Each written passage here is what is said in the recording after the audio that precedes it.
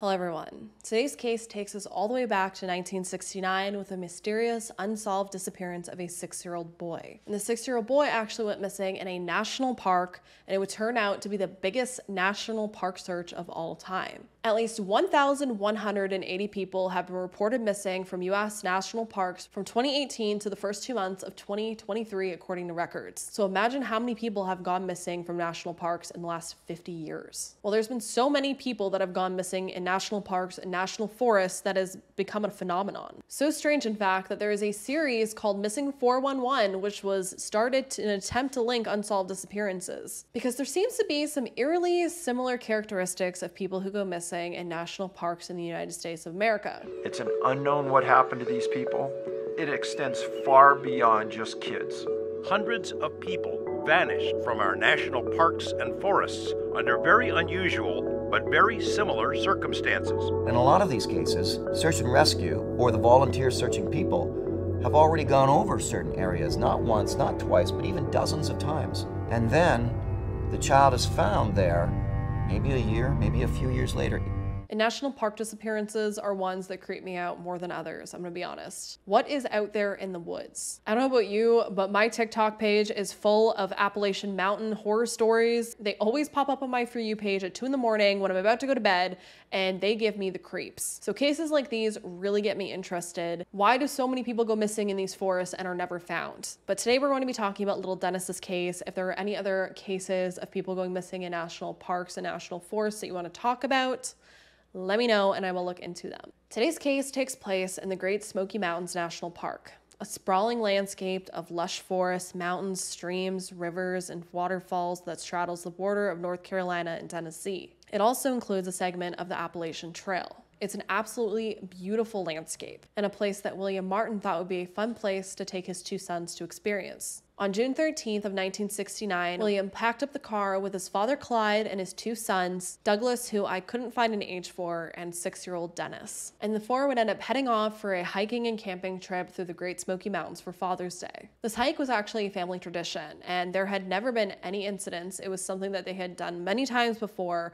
and the first night went without incident. The family hiked from Cascade Cove to Russell's Field and camped overnight there. On day 2, the Martins ended up meeting up with some family friends, and I read that they had 2 sons as well that would end up playing with the 2 Martin boys. The group ended up going to an area called Spence Field, which was a meadow on the western part of the mountains with a great view. However, I think it is important to note that this field was near the Appalachian Trail. Now, little Dennis was born on June 20th of 1962 in Knoxville, Tennessee. The family was from Knoxville, but honestly, I didn't see much about little Dennis, which makes me sad. He looked like such a cute little kid, and I wish we knew more about him. If you know anything else about him, let me know down below. But that day the family was out, they were relaxing, they were looking at this amazing view around them, and the children ended up deciding they wanted to play some hide and seek. Now, I've also seen that the kids were trying to scare the adults, but as far as I've seen from official reports, they were playing hide and seek. And Dennis, along with his brother and the other 2 children, ended up going into the forest to play. William last said he remembered seeing his son Dennis going behind a bush to hide. Now, around 5 minutes later, the other children had all returned to the campsite. However, around 4:30 p.m., little Dennis was nowhere to be found. Now, immediately, William got concerned, and he ended up running down this trail for miles and miles until he had went so far he was sure that he would have caught up to Dennis if he had went down this trail. But he did not find Dennis on the trail.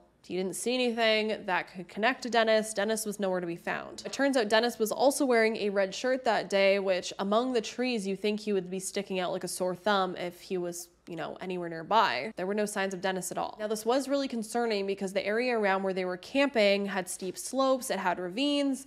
It was the forest. There were also a lot of wild animals in this area, including copperhead snakes, bears, feral hogs, bobcats, all which could make a snack out of a little boy. To make matters even worse, just shortly after Dennis disappeared, it began to downpour, dropping 3 inches of rain, washing out the trails, causing flooding.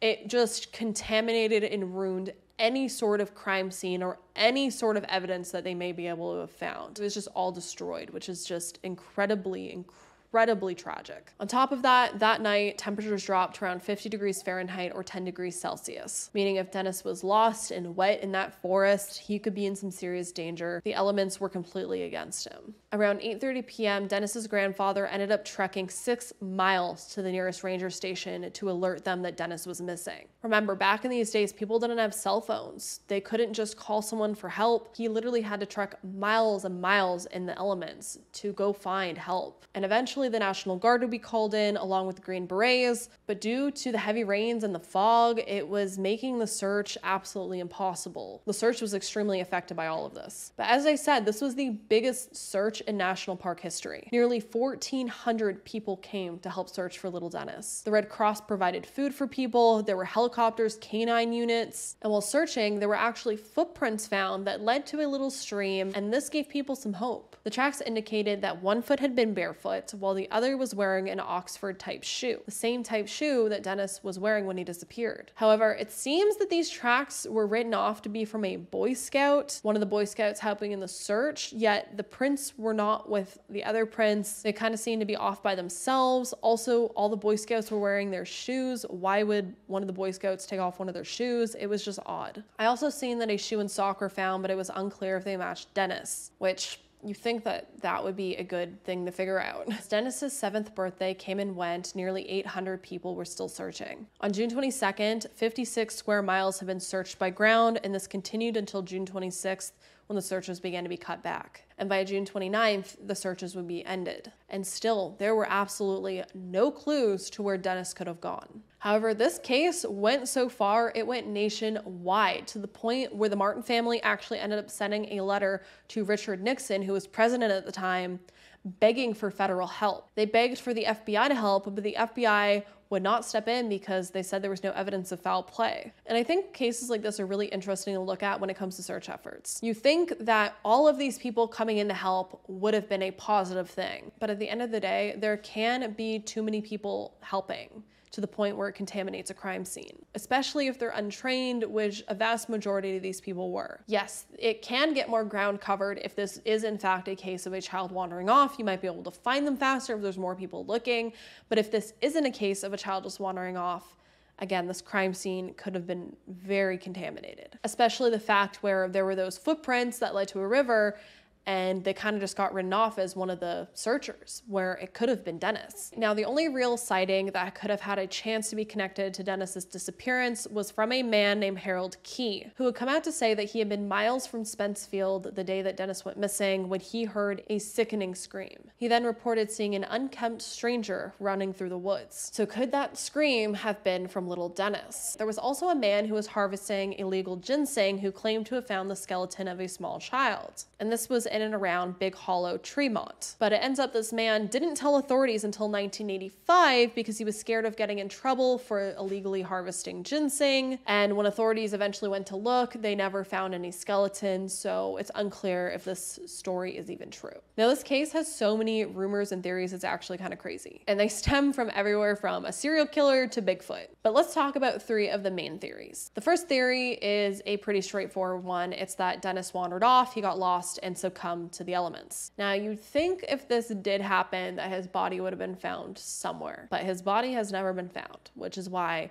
it makes me really question this theory if it did happen. I can see it happening for sure, you know, a small child wandering off. It also makes me wonder why he would wander off when his family was right there and he was having fun with all these kids, why he would just wander off. But I mean, kids do wander, so it's not impossible. I just think it's strange that his body would never have been found, especially with so many people searching. The second theory is that Dennis was killed by a hungry bear or bobcat and was carried off. Now, usually with theories like this, I kind of go towards they're not possible because usually, you know, a bear or a bobcat or something would leave remains behind. You think you'd find blood, but considering how heavy of a rainfall happened, I could see the blood being washed away. If they carried the body far enough out of the area, maybe you wouldn't find it then. You know, there was the man that reported hearing a blood-curdling scream, so it could have been little Dennis being, you know, mauled to death. But you would think if this man heard this miles away, you'd think that the Martin family, the family friends, would have heard the scream as well, but they never reported hearing a scream. Unless, I guess, Dennis wandered far enough away where this family couldn't hear it, but this guy did. I don't know. Now, the third theory is that Dennis was kidnapped, and the kidnapping theory has a few different theories that stem from it. The first is of the suspicious man. According to the FBI's records, many people, including the US Coast Guard and Search and Rescue, reported about a suspicious man involved in the searches. Now, this man's name has been redacted from the report, so we don't know who he is. However, author and investigator Michael Bouchard attempted to contact this man with no luck. The FBI said, and I quote, "We discreetly established that this man had not been present at the park the day of the disappearance," end quote. So it kind of seems like this theory is scrapped, but I still see people bringing it up. Another branch of this theory would be that there was either a serial killer or a stranger abduction of some kind that happened. I've also seen theories about Dennis being kidnapped by cannibalistic feral forest people. As I said, there are some wild theories in this, but I don't think there's really much evidence to support anything because there's literally no evidence in this case. And that's the issue with this case. There's literally nothing to go off. It's as if Dennis vanished into thin air, which we see in a lot of these national park cases.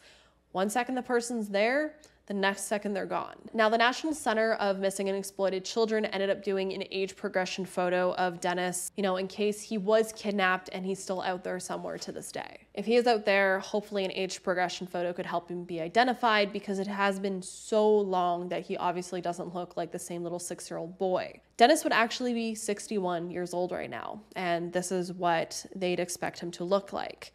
He had brown eyes and dark wavy brown hair, and that's all we can really go off of because it's been so long he wouldn't look again at all like he did. And he was such a cute little kid. It makes me sad to wonder what did become of him. Was he murdered? Did he die cold and alone in that forest? Was he savagely eaten by feral people or a wild animal? I really hope it wasn't one of those, but I also hope it wasn't a serial killer. Honestly, none of the answers would be good. But this case leaves me with so many questions, which is why I like really diving into these missing persons cases. There are so many unanswered questions. I really like mysteries. It leads me to wonder, why weren't leads like that shoe being found and that scream looked into more? Why was nothing ever found? Dennis's shirt was never found. His remains were never found. You'd think that bright red shirt would be easy to spot. It's just all so strange. But what I do want to know is what you all think of this case. I really enjoy covering some of these older cases. I think they have an even bigger realm of mystery compared to newer cases sometimes because there's usually more information. Unfortunately, Dennis's case doesn't have that much information because,